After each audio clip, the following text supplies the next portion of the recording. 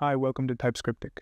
Ever wondered what really sets apart NPM, Yarn, and PNPM? In this video, we're going to break down the strengths and weaknesses of each. Let's take a look at these package managers and see which one fits your project needs best. First up, we have NPM, the bulldog of package managers. NPM comes installed with Node.js out of the box and is one of the most widely used. It's not the fastest or the lightest, but it gets the job done, and that's what makes it popular. Next up, we have Yarn. It was developed to improve NPM speed and efficiency. It's faster and more consistent, with some extra functionality, like the option to use symlinks.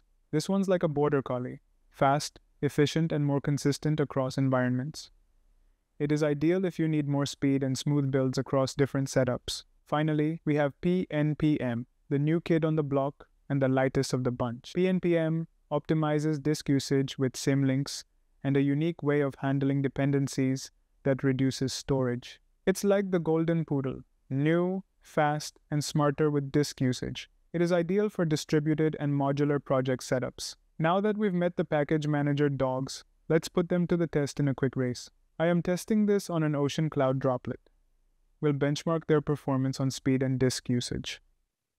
Let's break it down. Without caching, PNPM outpaces the others, while NPM lags a bit behind, and in terms of disk space, PNPM again comes out on top, making it the most efficient for larger projects. Ultimately, choosing between NPM, Yarn, and PNPM depends on your project's specific needs and your team's workflow.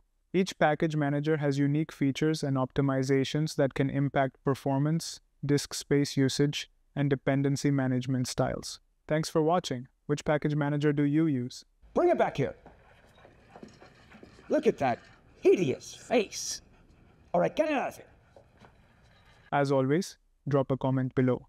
And don't forget to like and subscribe for more tech comparisons like this one. See you in the next video.